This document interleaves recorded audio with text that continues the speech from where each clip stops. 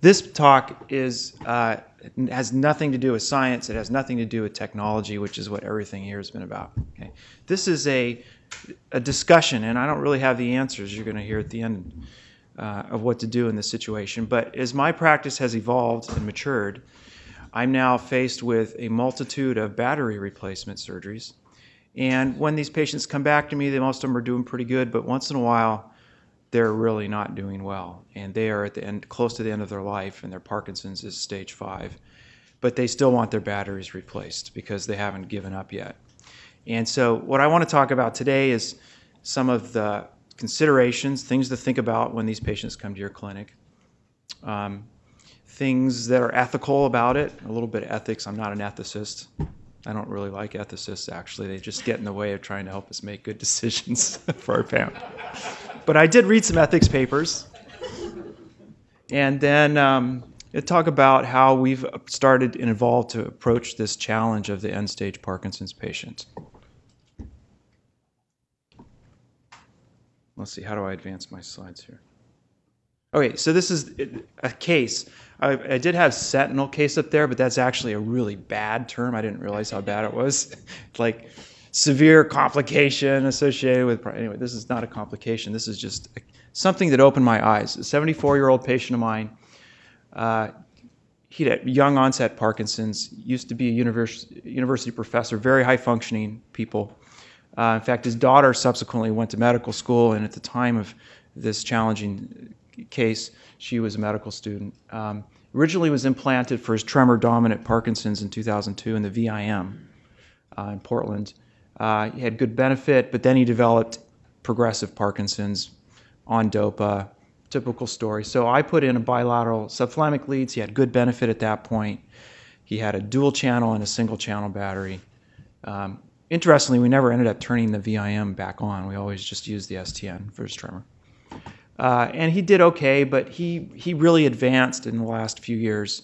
And when he came back to see me for his battery replacement the last time, he looked terrible. I mean, you walk in the room and he can't talk. He whispers. You can't even really collect a history from him. He's severely akinetic, rigid. He's in a nursing facility, basically. He'd been made DNR and he was on hospice. But his family says his battery's dead. We really need you to replace it. And I'm like, well, you look pretty bad to me. I'm not sure we should do that. Well, so I said no, and then they went to the neurologist. The neurologist said, no, you have to. So I said, okay, I'll do it. So we replaced the battery. Everything went fine. He went home, and it was about 2 months later that he went ahead. I think he got a pneumonia and died, and family decided not to do anything there. So, really, should I have replaced this patient's battery? Should I have spent the tens of thousands of dollars in a medical procedure, put the patient at medical risk for something that has maybe limited benefit and in somebody who's not going to live very long? As neurosurgeons, we do a lot of things to people that are about to die. It's hard for us to say we shouldn't be doing this when we're treating brain metastasis with gamma knife all the time, and people have very limited survival. Okay, so this kind of case is what I'm talking about. Here's the dilemma, right? So we put DBS leads in patients with Parkinson's before they're disabled. That's a contraindication. And it's very effective for many of the symptoms. We know tremor, rigidity, motor fluctuations, dyskinesia. But it doesn't help everything, and the disease continues to progress. And the things it doesn't help are what gets the patient to stage 5. Gait disorder, cognition, pretty much most of these people get some degree of dementia. Swallowing, weight loss. These are the end stage issues, and I'm waiting for the movement disorder neurologists to shake their head. Yes, I don't know. Right? This is the real challenge at the end. Okay, and the DBS doesn't help those symptoms. It really doesn't. So most batteries last 2 to 4 years. So every DBS patient is going to come back to you with this problem at some point. What do we do? Do we say no to battery replacement when they're stage 5? Can we say, is it ethically appropriate to say no? So in preparation for this talk, I did a little retrospective review of some of my patients. And I looked in the literature. This is a neat paper. 211 Parkinson's patients had died. And they went backwards and looked at a lot of information about them. The average age of onset was 64. No surprise, the average age of death was 78. Typical disease progression duration was 12 years. But we all know it's a huge range. So you're going to have a lot of these patients. We typically implant at 5 to 8 years of disease. They get battery replacements every 3 years, and at some point, they're going to be at the last step, right here. Do we replace the battery? So I made a list of things to consider. It's, I don't consider these in every patient, but these are the things that I think about when the patient comes to see me. What are the medical factors for this patient? Are they medically progressed? Are they getting frail? Are they emaciated? Are they on a bunch of anticoagulations? I mean, is it medically reasonable to do surgery? Something to think about is the cost. This doesn't cost me anything except my taxes. Usually doesn't cost the patient anything because their deductible is probably met. They're all Medicare patients, so it's really costing Medicare. And when we get into some of the ethics thoughts about this, it's, at some point, we have to be responsible with our medical dollars. Does it make sense to do it for the cost? Who makes the decision to replace the battery at this point? Is it the doctor's decision? Is it the patient, the family? Consent. I mean, most of these patients are not able to give a true consent for surgery. They have dementia. They can't think clearly. Yeah, you don't even trust their ability to understand what you're talking about. So there's issues of consent, and that gets into challenges with family members.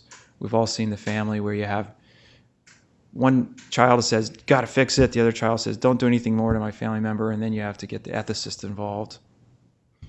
And that doesn't solve the problem either. Okay.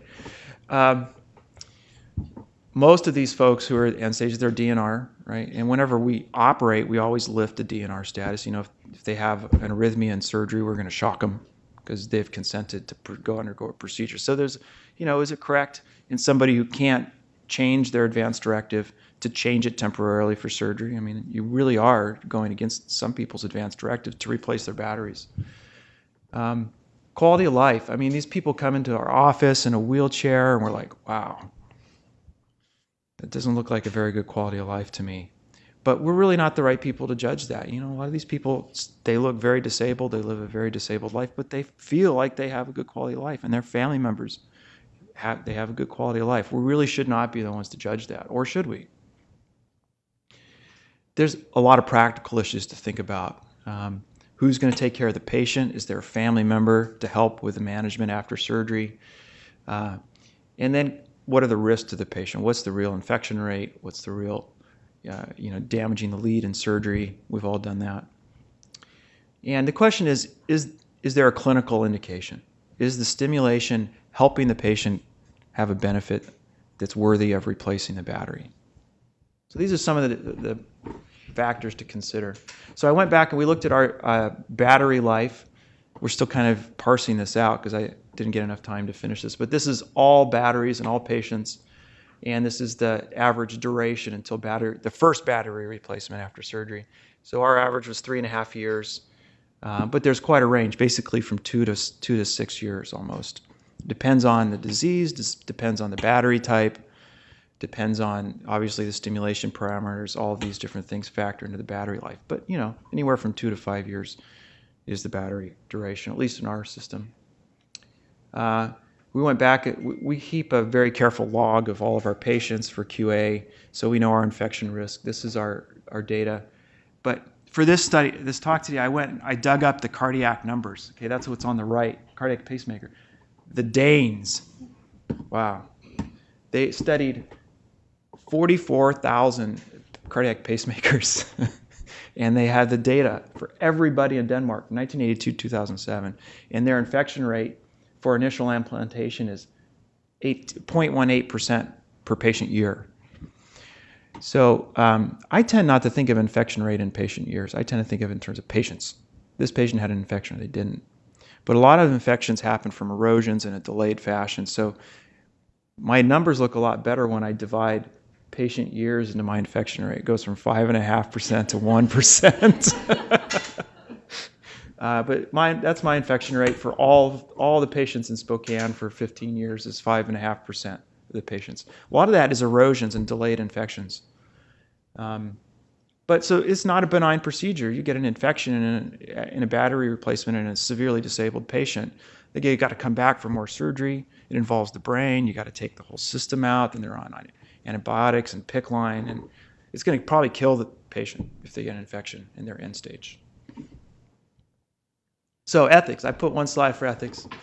The good of the individual versus the good of the whole, which is beneficence versus justice. You guys, do you remember that? Anyway, so I think the real issue here is the ethics of futility. And futility, the ethical term futility is when a clinician believes that a treatment has no benefit and is not indicated, and it's therefore futile. And it's in conflict with a family member or a patient who wants the therapy that believes that it's therapeutic. And that's exactly what we're dealing with here. Is DBS battery replacement in end stage a futile treatment or not? And that's up to the ethicist. But it's also up to the doctor to think about, and it's up to the patient. But when we deny surgical replacement of these batteries to patients, we can use the ethical argument of futility. This is a futile treatment. It doesn't make sense to do it, even if you want that surgery. So my line in the sand, the really practical issues that I've worked through, and the question and answer time after this is, I'm really curious what other people are doing because I don't have an answer to this problem. But I have a few lines in the sand. If a patient comes in and they're on hospice, I probably won't replace the battery.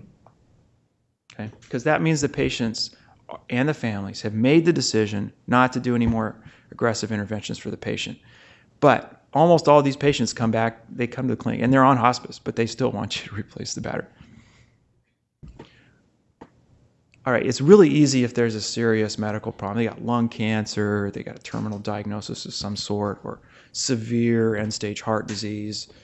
It's easy at that point to say, no, it doesn't make sense. We're not going to replace your battery. The bottom two are really one. Oh man, I've been burned by these patients sometimes. I will not replace a battery if the patient doesn't have social support, because it's not the job of the neurosurgeon at the time of the battery replacement to sort out end-stage psychosocial issues. It's the wrong time. And so you got to watch out for the family member who's going to drop the patient off and then not be there to talk to after surgery and say, oh, well, I'm going out of town. And then you admit the patient to the hospital and then the social services, and they spend a week in the hospital trying to get placement in a new facility. It's the wrong way to do that. It's not the right time for that problem to be sorted out. So the fact is, when I look at the patients and I say to myself, ooh, I probably shouldn't replace this battery, I still do. And the fact is the patients come back and most of them are fine and they get through surgery and they appreciate you replacing it. Okay, so here's how I approach this problem. And I'll be honest, I kind of developed this lately and I haven't applied it to every patient, but I think it makes a lot of logical sense. I try and have 2 visits. So the patient comes to see me and I'm like, ooh, I'm not sure we should do this surgery. We have a conversation about that. And sometimes I can just talk the patient out of the surgery, the family, and say, yeah, let's not do it. And then we address the DNR issues and we start with some social services and we go down the road of, we're done treating your Parkinson's. It's time to put you in hospice, okay? If the family's insistent, then what I do is an off-stimulation trial. So they come back for a second visit, either with me or with neurology, and they turn their stimulator off the day before. So overnight, they're off stimulation. They can take their medicines, that's fine, but we really want to see what in the world the stimulator's doing. And the fact is these patients never turn their stimulator off. They don't actually know what it's doing. They think it's doing something, but they don't know. So they come to the office.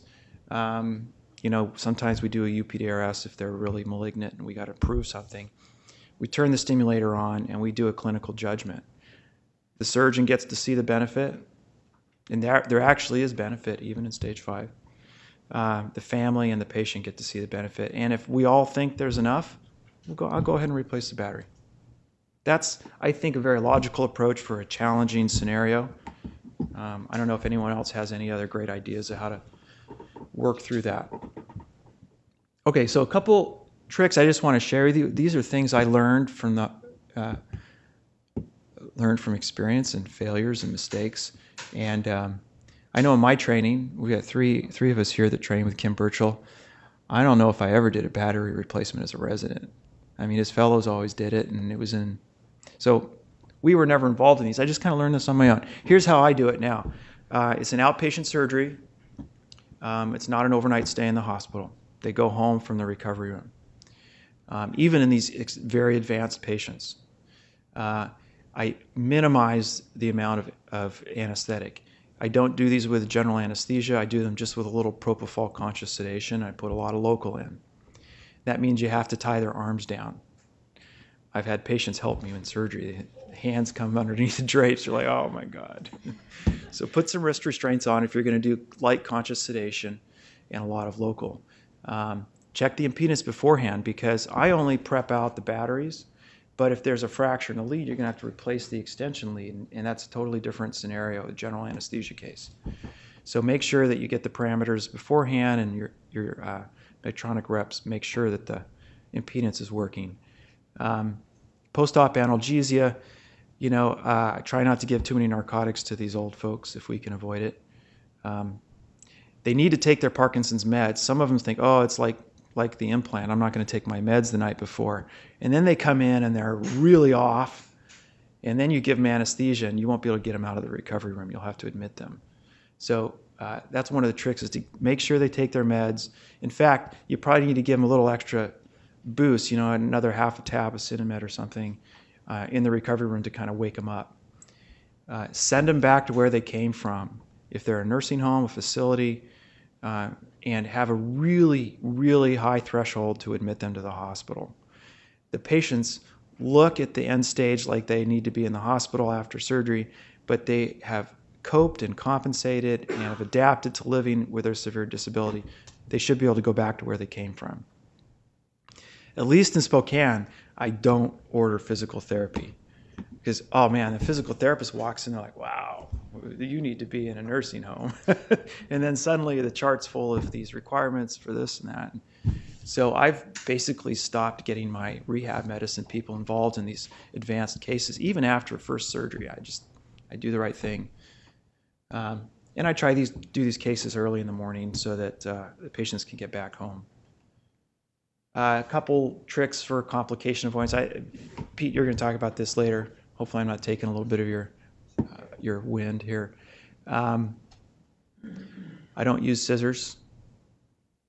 I use the Bovie. It's totally against the rules of Medtronics, but I've never had a problem with a Bovie in a system. Does anybody? Yes. There is a plasma blade, which is also monopolar cautery, which does not feed up to the same level as the Bovie, and you can actually take it right on an extension or a DBS lead, and it will not violate the plastic. Cool. I need to get one of those. I use the plasma blade for all of my battery replacements, spinal cord stim, DBS. I don't use the Bovie. I try to avoid touching the can. That can have some issues, but I've Bovied everything. I've never had a problem. I even Bovied a cracked lead. Well, I didn't know it was cracked till after I Bovied it. But. You're a crazy man. The plasma blade actually, and oddly enough, its vendor is Medtronic. Oh, well, I should be able to get one of those then. Okay, so try not to cut the wires. It's always a heart-sinking event. Like, oh my God. Watch for the vicral allergies. Use nylon in these old folks because they pick at things. They're demented. They're like, yeah, and they'll pick it open. And they have to come for a post-op visit. This is where I've run into trouble. They go back to the nursing home, and nobody's giving them a bath, and then they come 2 months later and their wound's open, and oh, well, look, the dressing's still on it. They got to come for a visit. Okay. So, feedback and control, right? The more you the longer you practice medicine, you got to learn from your mistakes. So what I've learned from these patients, replacing DBS batteries in end-stage disease, impacts how I decide to operate on who I decide to operate on. So the problems that are mild at the initial placement become dramatic at the end-stage disease. Don't implant crazy patients because they're going to get crazier, and then they're going to be really crazy at the end stage, and you'll be like, oh my God, what are we going to do? Okay. Our psychologists do a pretty good job of screening these folks out, but they can slip through. I have a much lower tolerance for patients with marginal behavioral issues because they just become a bad flag for DBS. Dementia, you know, we got the patients, well, they're not that demented, you know, they're still living at home. We really need to implant them. They really need treatment.